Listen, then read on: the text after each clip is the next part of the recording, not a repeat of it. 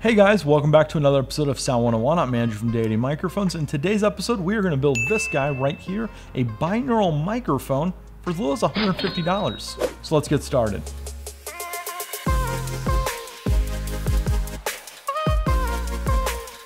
This is a build I've been wanting to do for a very long time since we mentioned binaural microphones here on the show. And a few of you guys down in the comment section said, but how does it exactly work? How do the ears actually give you a 360 image, a front and a back and all that stuff? So we actually went out and we bought more ears. These have actually been purchased right off Amazon. All the links for everything you see on this table will be in the description below, so you guys can actually do this at home with us. So to get started, we're gonna get our project box that's gonna house everything, all the electronics and everything gonna get housed in here.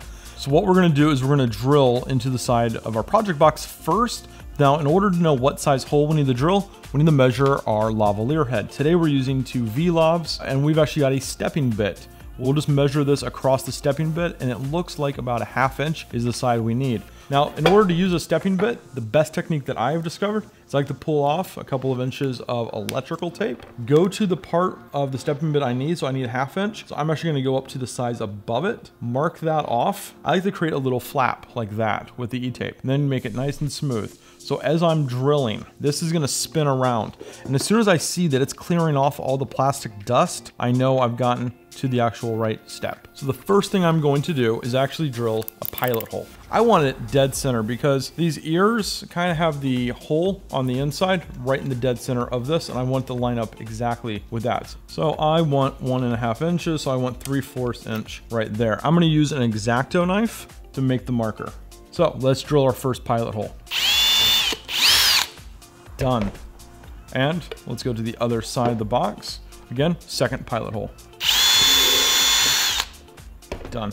Now it's time for that stepping bit.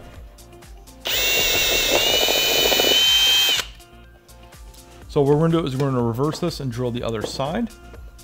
Again, I like to line it all up and go straight down.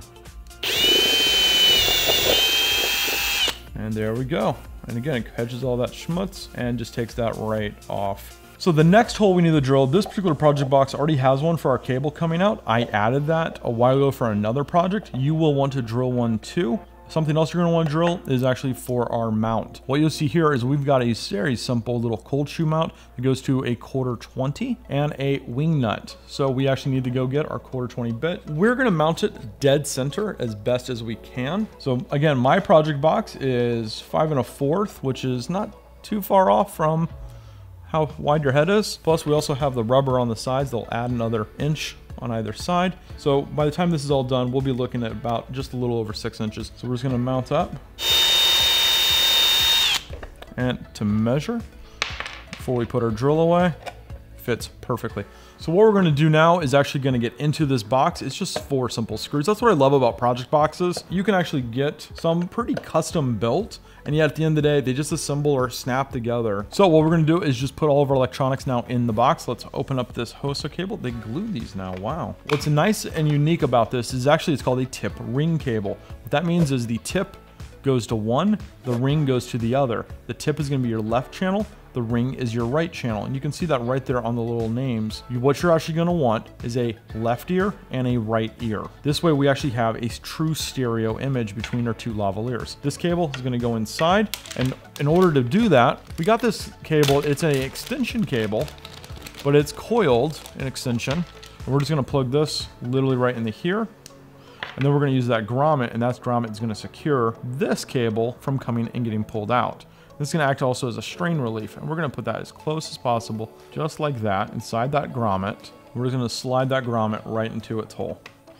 This is gonna get mounted up into here, and we're gonna mount each V.Lav into it. Now what we're gonna do is we're gonna first secure everything with the twist ties that come with your V.Lav. So we're gonna pull this little tie clip back and tighten the tie clip down with this, and we're gonna do it to the corresponding thing. So the tip, remember, is your left channel. So on this particular box, it's gonna be this side. So we're gonna go into the tip, snap it into place, give yourself a little bit of cable for that lav, poke it through the hole, and then we're gonna secure it all with that twist tie. Boom. And that is that. And we have a little bit of lav coming out one side, and we've got the other side we gotta do now. There's just enough room in these boxes for all this to fit. So now we have lavaliers coming out both sides of the box, a cable and our grommet coming out the bottom of the box. Now we can actually do the cold shoe mount. We're using a wing nut because in a box this small, sometimes it's hard to get like tools that can actually like ratchet in a box this small. Sometimes you just use your fingers and you just want to make this finger tight, and that's gonna hold just fine. Close all this up. Now it's time, let's talk about the ears themselves. The way binaural audio works is the actual ear shape is exactly what we need in order to have directionality. We only have 2 tracks of audio in our own personal body, and for this setup we're going to do 2 tracks of audio too. The way that it works is if something's coming from the front, it's actually going to hit off the reflective dish in your ear and then reflect into your actual ear canal. If an audio comes from the back, it's actually going to take the time needed to wrap around your ear, and it's going to bounce off these smaller ridges and then into your ear canal. The 2 differences in the timing and the phase is actually going to give you the perspective of front and back. The amplitude on either side of your head is what's going to give you left and right. So with the combination of both of those, these 2 fake ears will work just like your normal ears. And now your camera audio will have the ability to tell front and back also. In order to do this, we're going to make a small cut in the actual ear.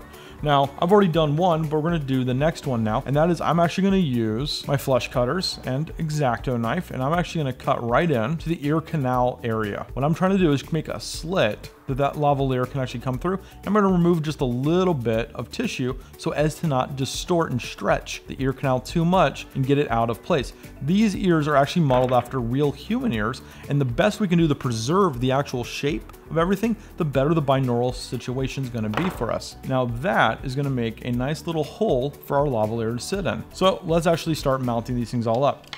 Take your lavalier, pop it in the hole. You want to make sure it sits nice and flush in that canal, and now we're going to pull some of that wire through and actually get it mounted up here on the side. In order to do this part, mounting it, we're first going to use double-sided sticky tape. So we're just going to apply that tape like that. We're going to pull this wire, and we're going to position that ear as best as we can. And there we go. Now what that's going to allow us to do is really just test everything. What we've got here now is an ear, a little microphone in the canal. What we can do is push that back a little bit. That's going to sit right there in that canal, and that really is going to give us a nice stereo image. And now for the other one, I like to make it so that I can adjust everything first, get it all positioned right, check the audio, check everything, make sure it's all working before I start doing things like permanently gluing the ears on, closing up the case. So now that we've got both ears on, both lavaliers sitting where we want them, we've got the cable hanging out the grommet ready, it's time to close it all up and test it. I like to do the screw right next to where the cable exit is. That way it holds all that in place, so I don't have to worry about holding it while I'm trying to do the other screws.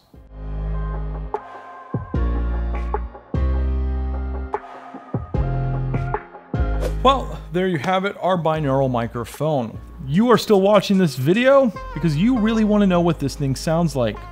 So let's go take this thing out for a spin.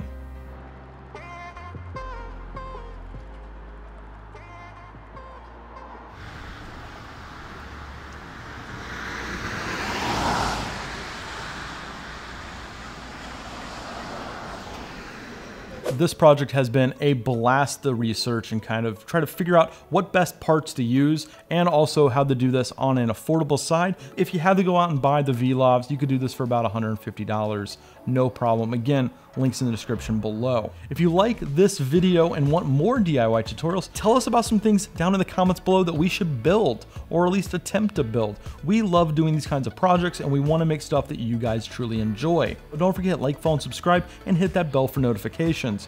I'm Andrew from Deity Microphones, and, well, I'll catch you next time.